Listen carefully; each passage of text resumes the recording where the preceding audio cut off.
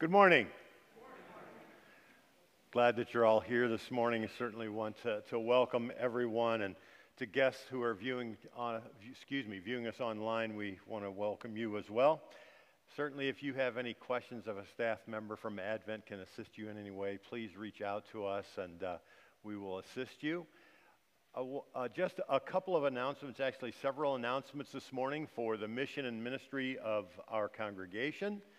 A reminder that quilting begins this coming Thursday at 9:30 a.m. So quilters, you'll be back in the fellowship hall, and that will get started on Thursday. I invite you to be a part of that. A reminder to mark your calendar. September 22nd is our 40th anniversary celebration.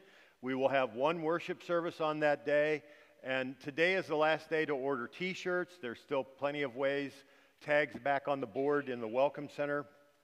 Plenty of ways that you can support that event, so I invite you to be a part of that. Immediately following our worship service, Gary Smith is going to be back in the Welcome Center. He's not going to be selling Snap-on tools this morning. He's going to be selling Lake Township fish tickets. And so if you want to support the Lake Township Fish for the benefit dinner, he will have tickets. They're $30 per person, and that dinner comes up on September 10th. And also at that meeting, or at that event, you'll probably learn of some exciting things that we're going to be doing over the next 6 or 8 months with the Lake Township Fish. And so invite you to be a part of that on September 10th.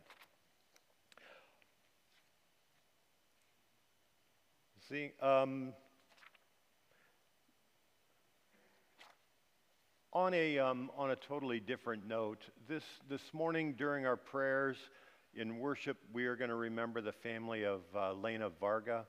Lena passed away at about 3 o'clock this morning at the hospital, and I was with the family some yesterday afternoon and early evening, and so we will include them in our prayers this morning and invite you to do so during your devotion time.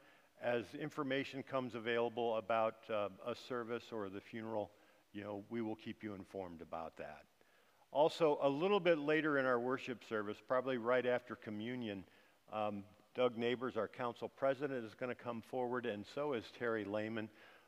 Terry, our secretary, as you well know, is retiring, and so we want to present her, do a blessing and present her with the gift that the congregation has provided for her. So we'll do that immediately following Holy Communion, and there's also then cake and some items back in the fellowship hall, to celebrate that event. I would invite Doug. Well, Doug Neighbors is going to also talk now. Yeah. Oh. Acme receipts. If you recall last year, we collected Acme receipts. We collected about $3,800 in Acme receipts, which in return got us just about $190. We're starting to collect them again. So receipts from August 1st through, I think, February 15th or something of next year. So start collecting and let's try to get more than $3,800. Okay. We'll continue now with our confession and forgiveness. Please stand.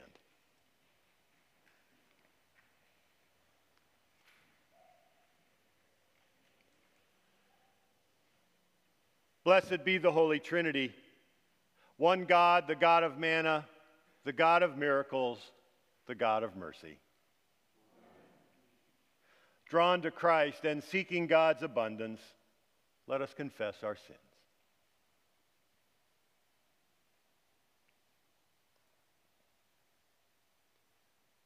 God, our provider, help us. It is hard to believe that there is enough to share. We question your ways when they differ from the ways of the world in which we live. We turn to our own understanding rather than trusting in you. We take offense at your teachings and your ways. Turn us again to you. Where else can we turn? Share with us the words of eternal life and feed us for the life of the world. Amen. Beloved people of God, in Jesus, the manna from heaven, you are fed and nourished. By Jesus, the worker of miracles, there is always more than enough. Through Jesus, the bread of life, you are shown God's mercy. You are forgiven and loved into abundant life. Amen.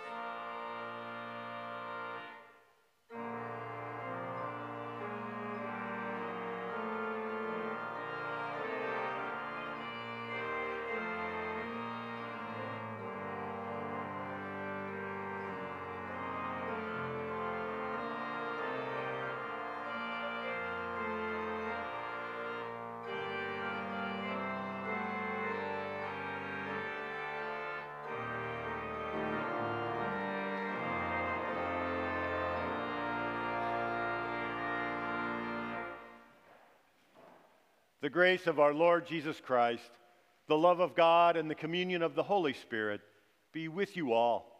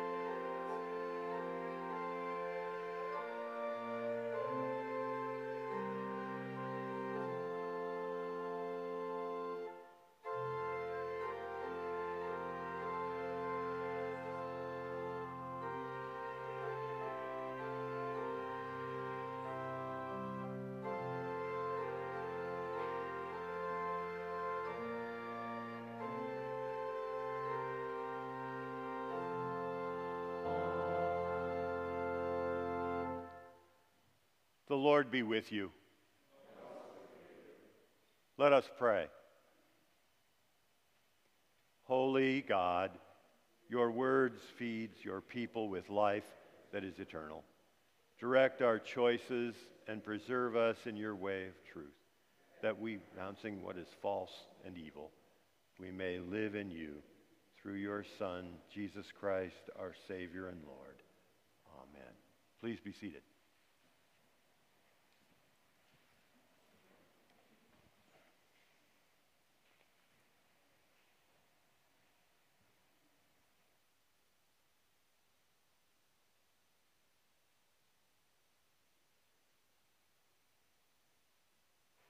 Then Joshua gathered all the tribes of Israel to Shechem, and summoned the elders, the heads, the judges, and the officers of Israel. And they presented themselves before God. And Joshua said to all the people, "Now therefore revere the Lord, and serve him in sincerity and in faithfulness. Put away the gods that your ancestors served beyond the river and in Egypt, and serve the Lord. Now if you are unwilling to serve the Lord, choose this day whom you will serve, whether the gods your ancestors served in the region beyond the river, or the gods of the Amorites in whose land you are living. But as for me and my household, we will serve the Lord." Then the people answered, "Far be it from us that we should forsake the Lord to serve other gods. For it is the Lord our God who brought us and our ancestors out from the land of Egypt and out of the house of slavery, and who did those great signs in our sight. He protected us along all the way that we went, and among all the peoples through whom we passed. And the Lord drove out before us all the peoples, the Amorites who lived in the land. Therefore we also will serve the Lord, for he is our God." The word of the Lord.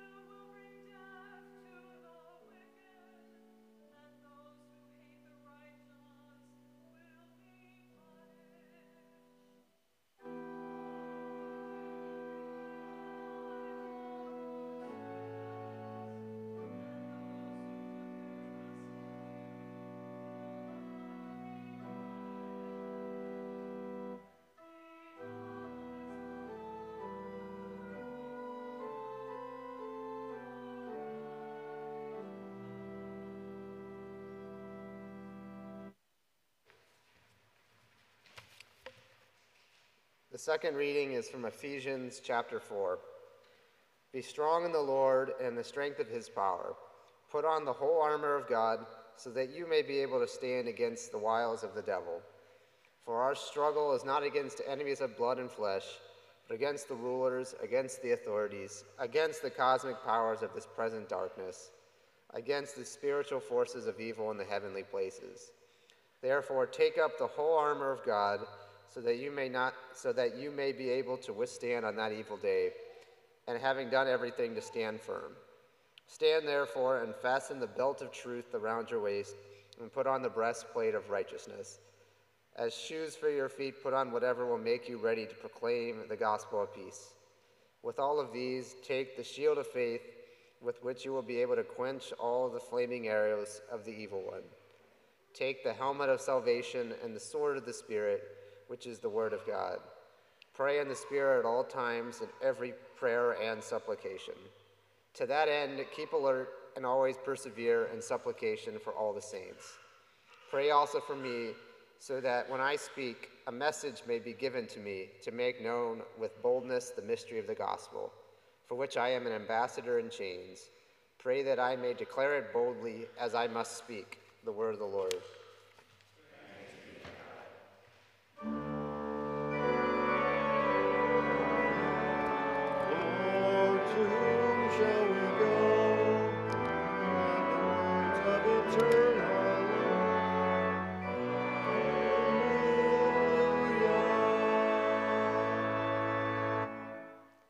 The Holy Gospel according to St. John, the 6th chapter. Jesus said, "Those who eat my flesh and drink my blood abide in me, and I in them. Just as the living Father sent me, and I live because of the Father, so whoever eats me will live because of me. This is the bread that came down from heaven, not like that which your ancestors ate, and they died. But the one who eats this bread will live forever." He said these things while he was teaching in the synagogue at Capernaum. When many of his disciples heard it, they said, "This teaching is difficult. Who can accept it?" But Jesus, being aware that his disciples were complaining about it, said to them, "Does this offend you? Then what if you were to see the Son of Man ascending to where he was before? It is the Spirit that gives life. The flesh is useless. The words that I have spoken to you are spirit and life. But among you there are some who do not believe." For Jesus knew from the first who were the ones that did not believe and who was the one that would betray him. And he said, "For this reason I have told you that no one can come to me unless it is granted by the Father." Because of this, many of his disciples turned back and no longer went about with him. So Jesus asked the 12, "Do you wish to go away?" Simon Peter answered him, "Lord, to whom can we go? You have the words of eternal life. We have come to believe and know that you are the Holy One of God." The Gospel of the Lord. Please be seated.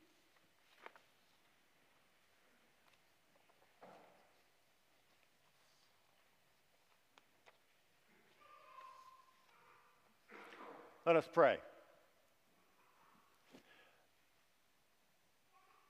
May the words of my mouth and the meditations of our hearts be acceptable in your sight, O God, you who are our strength and our Redeemer, through our Lord and Savior, Jesus the Christ. Amen. Have you been the giver or receiver of any road rage recently?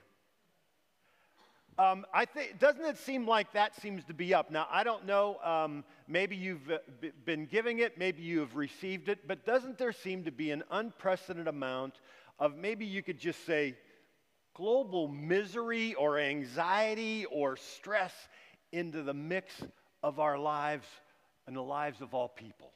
Doesn't it seem that way?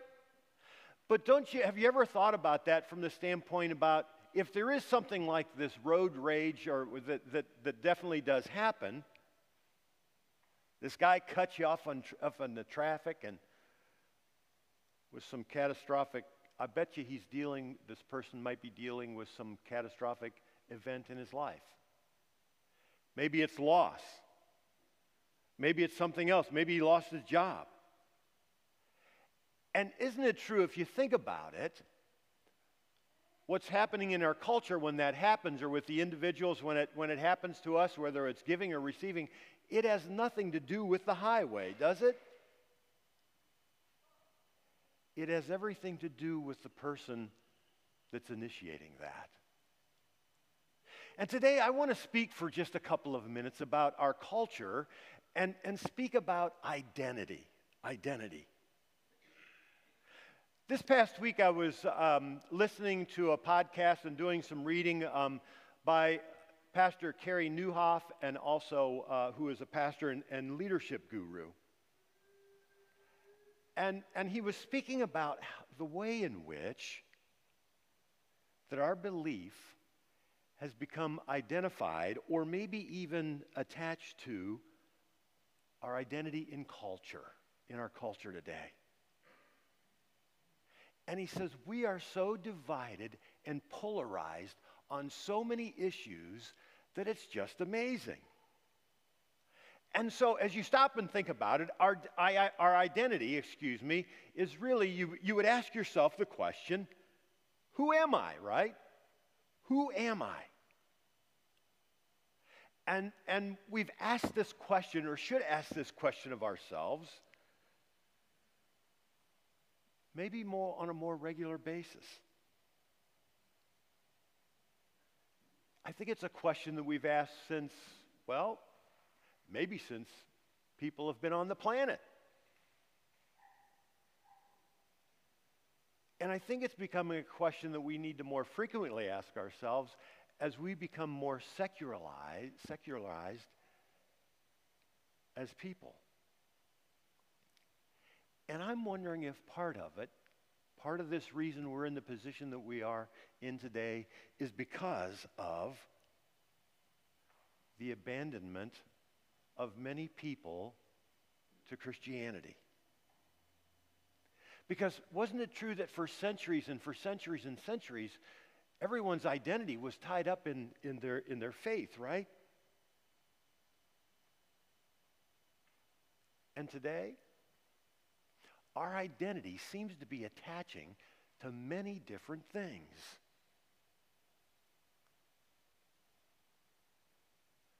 And believe it or not, I think this is one of the things that helps to raise the conflict in our culture. Because sometimes we attach our identity to our work or our success, don't we? Or maybe we attach our identity to our children because, my kids have got to be successful. They've got to be number one in sports. They've got to be the best at everything. Your identity, maybe your need for meaning, and also validation.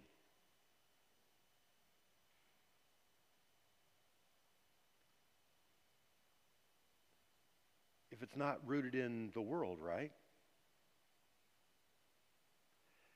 And if we're not attaching our identity to Christ, we're going to use our identity and attach it just to so many things.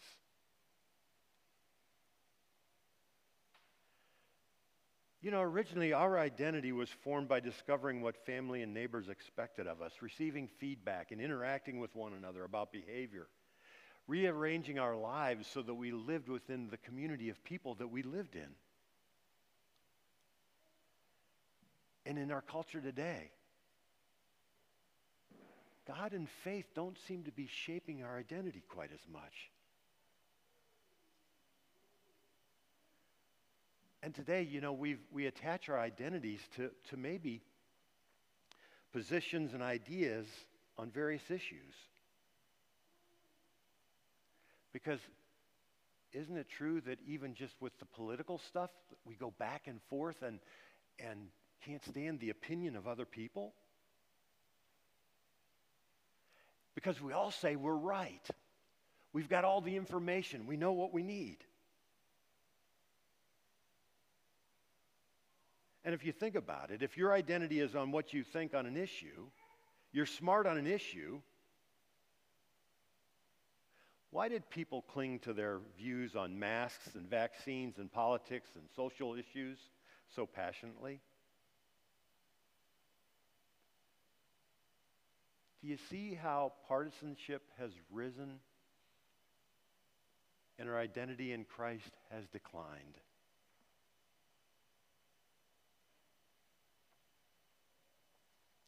It's interesting, too, in this study that I was reading, that there is a rise of isolation and loneliness in our culture today because of the way we are as a culture. And the U.S. Surgeon General has declared an epidemic of loneliness and says that it's got serious health implications. Loneliness, listen to this, loneliness impacts mortality as much as smoking 15 cigarettes a day. Think about that. 15 cigarettes a day. Well, you may wonder, well, why is this? Because God designed us for relationship with one another. But this generation has fallen out of that healthy, sustained relationship. So think about it. You were born and raised of a village of maybe 200 people, acquaintances or less. And what did you learn? You learned that everybody had to be able to get along. And this changed drastically in the last century. And more importantly, in the last 2 decades, social media has even made a bigger impact in that.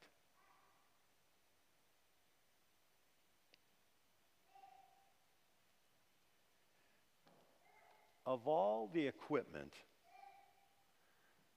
I've got a few things this morning that fortunately Becky was able to dig out for me.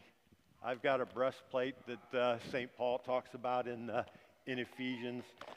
Unfortunately, the hat doesn't fit too well. And I've got a sword.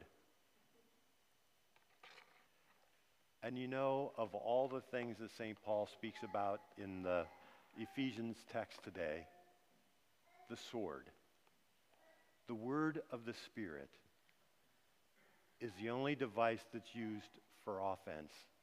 All the other ones are used for defense. And I think that maybe we have lost our identity in Christ Jesus. And I wonder if that's why the world is in the mix or the mess that it's in. I wonder if that's why many of us are maybe feeling frustrated, lonely, isolated, confused. And we've forgotten about our identity in Christ. St. Paul says in that 17th verse of the text for today,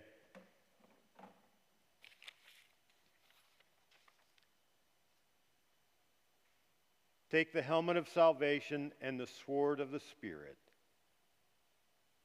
which is the Word of God.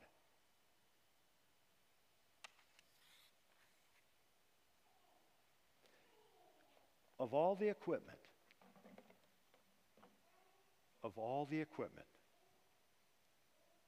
the one weapon for offense is the Word of God. And what would it take for us to be able to open up to the Holy Spirit? Because the Holy Spirit will never, ever force its way into our lives. So that you have to become what the Holy Spirit wants you to become. And I think that there's a certain part that we play in yielding to the work of the Holy Spirit in our lives. Because I think it's important to understand that there's no way to overstate the Spirit's role in shaping who we are. And I want to just take just a moment and briefly go over a few of those things and for the way in which the Holy Spirit beckons us to God. The Holy Spirit leads us to repentance and faith, changes our hearts, empowers and guides us, comforts and consoles us, whispers and woos us. The Holy Spirit assures us that you and I are children of God. It convicts us and teaches us, fills with joy and peace, and transforms us into the image of Christ.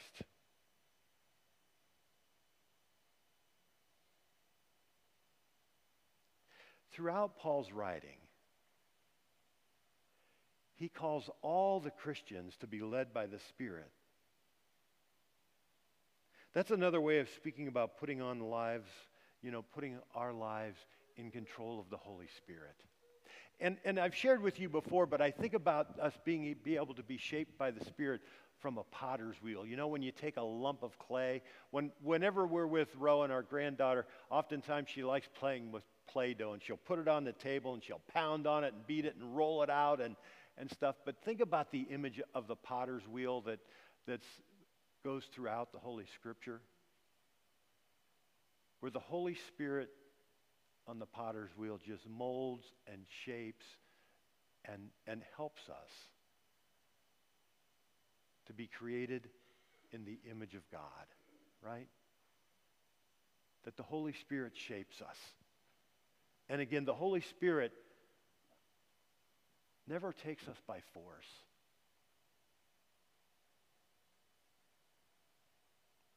I think the goal of our lives is to surrender our lives to Christ.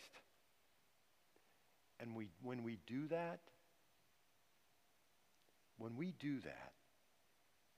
we accept his grace and mercy, and we begin to follow him.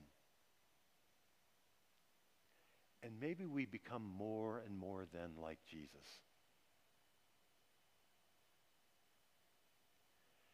And so I'm wondering, and I'm speaking to myself as well, I wonder if I'm growing.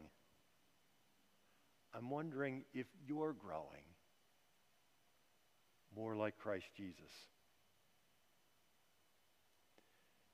St. Paul also speaks about the fruit of the Spirit in the 5th chapter of the book of Galatians. And he says, this is what the Spirit wants to produce in you.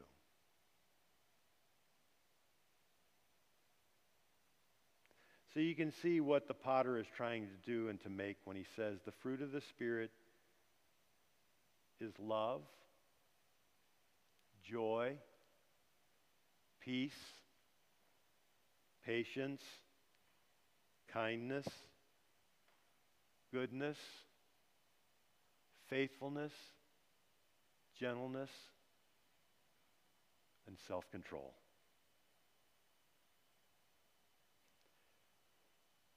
Wouldn't it be great? Wouldn't it just be fantastic if there was a little bit more of that in our world today?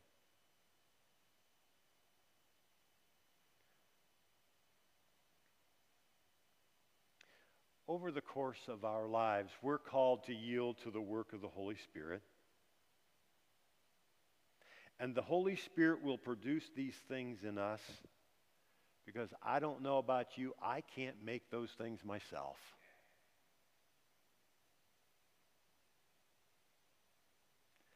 And part of my hope and my prayer for all of us is that Jesus, through the Holy Spirit, might form and shape me, that I might be an instrument of God's grace. Last night, as I was walking into the hospital, I was asking God for that power, knowing that I was going into the hospital and going to be visiting with Lana and her family. Help me to be an instrument of your grace, oh God.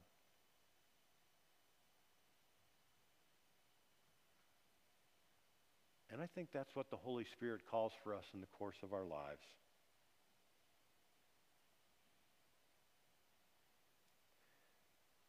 As the Holy Spirit works in us across the course of our lives, people see the fruit of the Spirit, will experience the light of Christ, and will be instruments of God's grace in this world. We will be like the clay and the Holy Spirit the potter.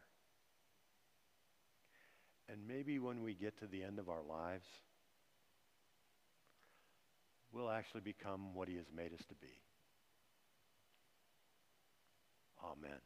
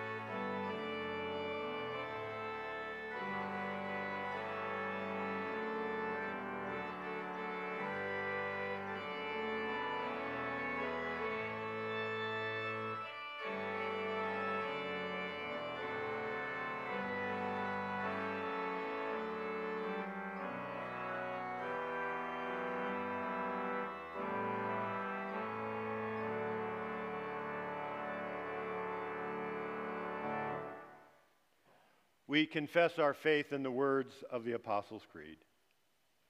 I believe in God the Father Almighty, creator of heaven and earth.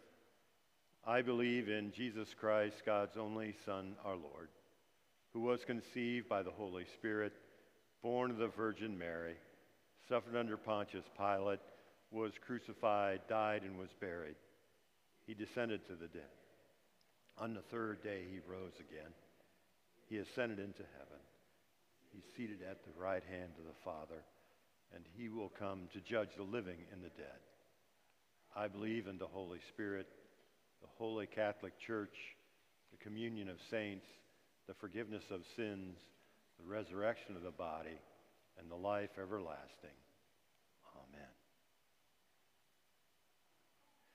Calling on the Spirit of wisdom to guide our hearts and our minds, let us pray for the church, the world, and all in need. Holy God, you have the words of eternal life.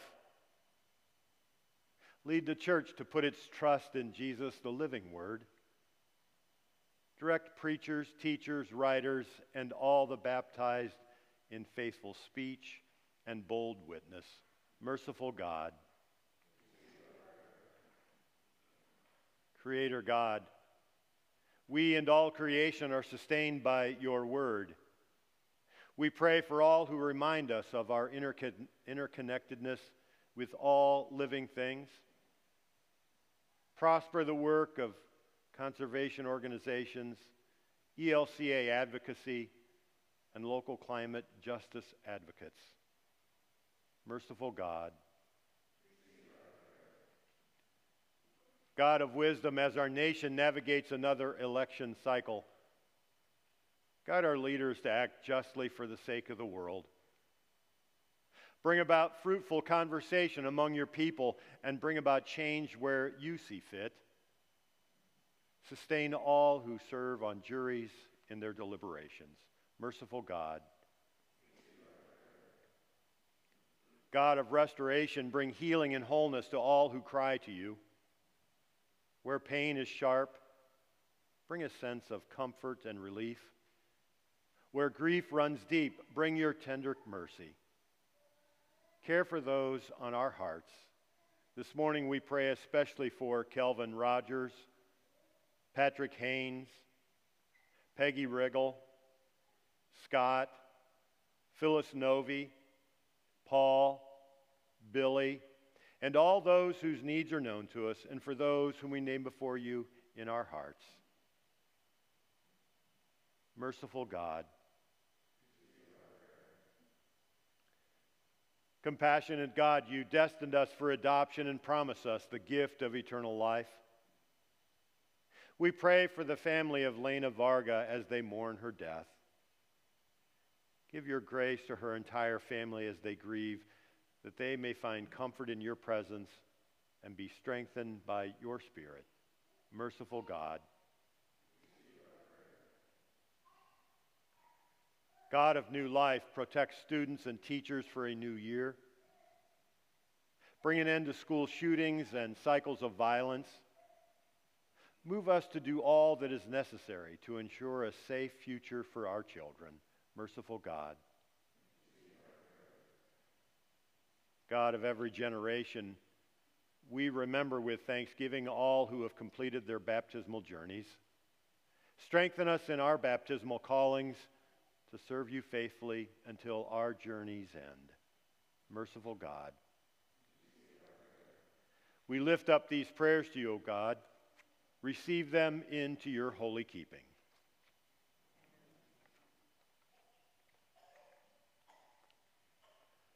The Lord be with you. Lift up your hearts. Let us give thanks to the Lord our God. It is indeed right, our duty and our joy, that we should at all times and in all places give thanks and praise to you, Almighty and merciful God, through our Savior Jesus Christ, who on this day overcame death and the grave, and by his glorious resurrection opened to us the way of everlasting life. And so with all the choirs of angels, with the church on earth and the hosts of heaven, we praise your name and join their unending hymn.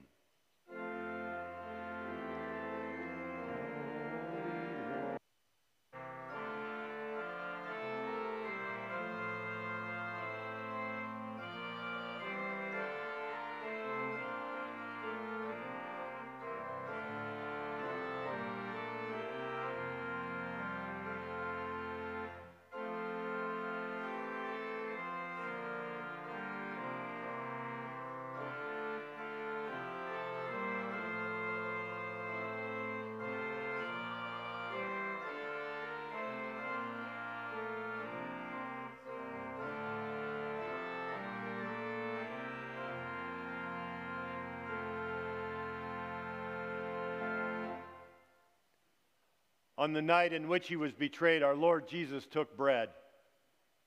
He gave thanks, broke it, and gave it to his disciples, saying, "Take and eat. This is my body given for you. Do this for the remembrance of me." Again, after supper, he took the cup. He gave thanks and gave it for all to drink, saying, "This cup is a new covenant in my blood, shed for you and for all people for the forgiveness of their sins. Do this for the remembrance of me." Gathered into one by the Holy Spirit, let us pray as Jesus taught us. Our Father, who art in heaven, hallowed be thy name. Thy kingdom come, thy will be done on earth as it is in heaven. Give us this day our daily bread, and forgive us our trespasses as we forgive those who trespass against us.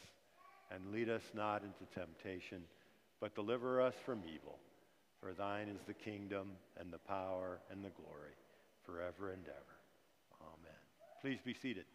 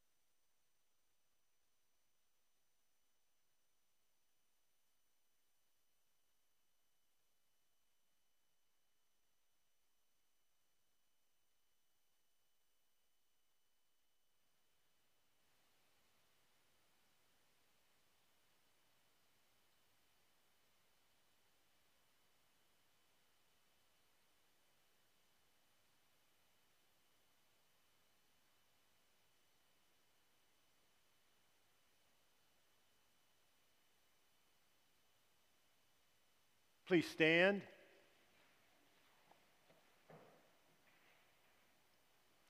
Let us pray.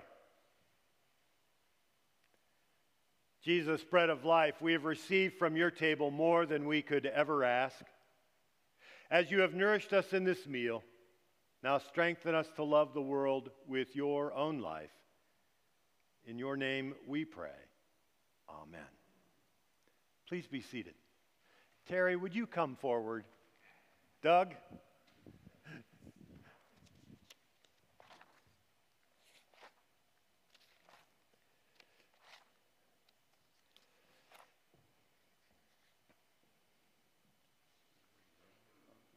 Yeah, when you're speaking, do that. Just yeah.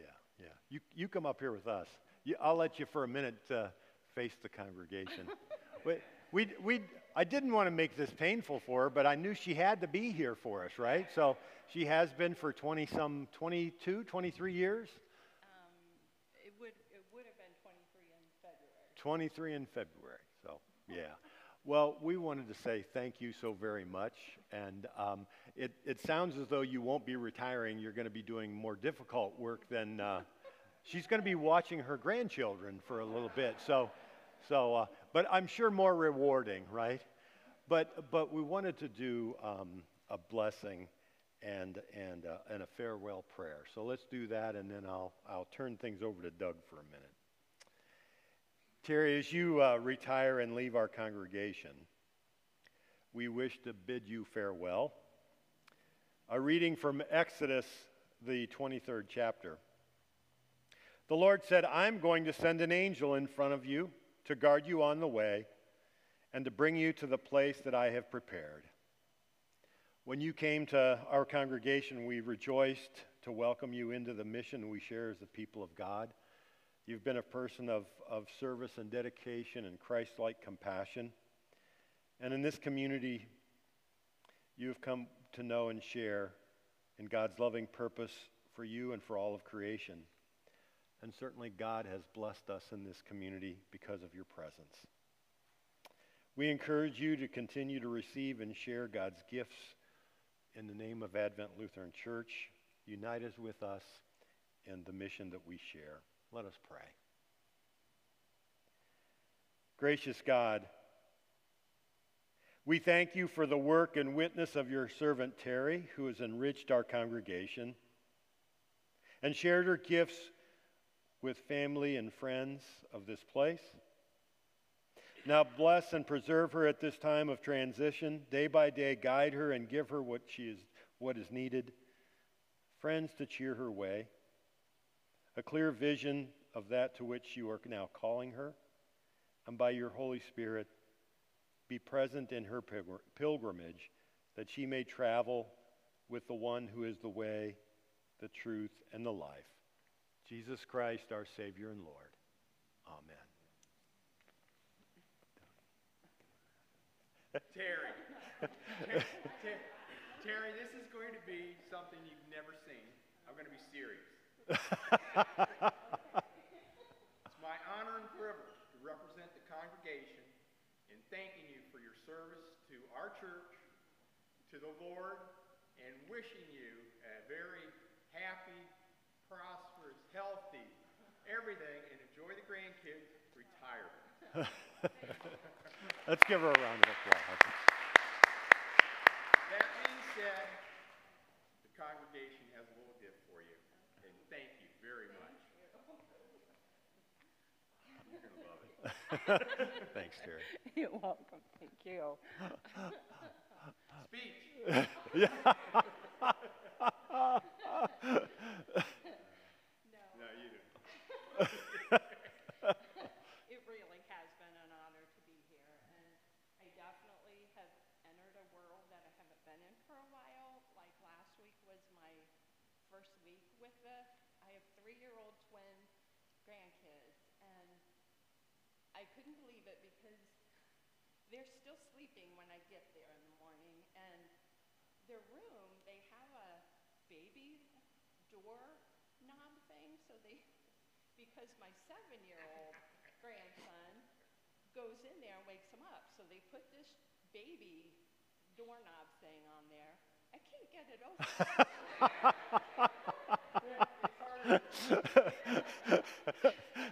So when they wake up, when I get there, I'm out there trying to get this door open, and the boy is Milo, and he's yelling, "Open the door!"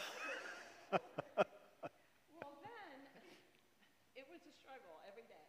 By the end of the week, I'm trying again to get this door open when they wake up, and then the girl is Willow, and she's going, "Mama, is that you?"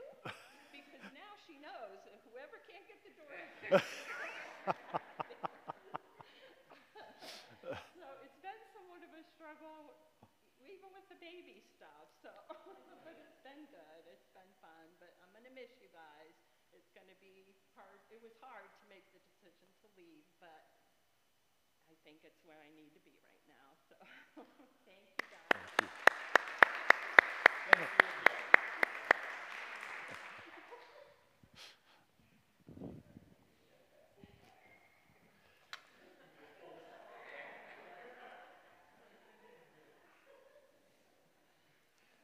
Please stand.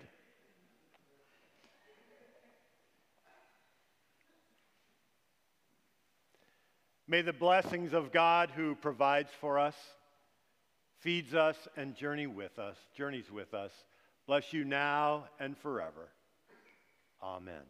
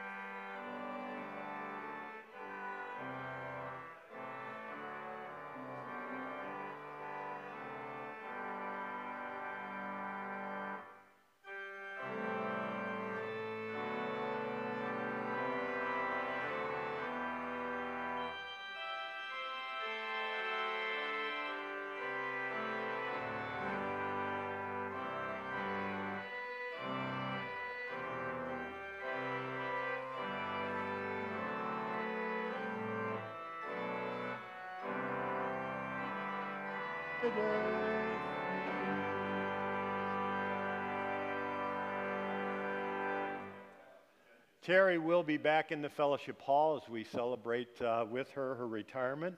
Invite you back there to speak with her. Go in peace. You are the body of Christ.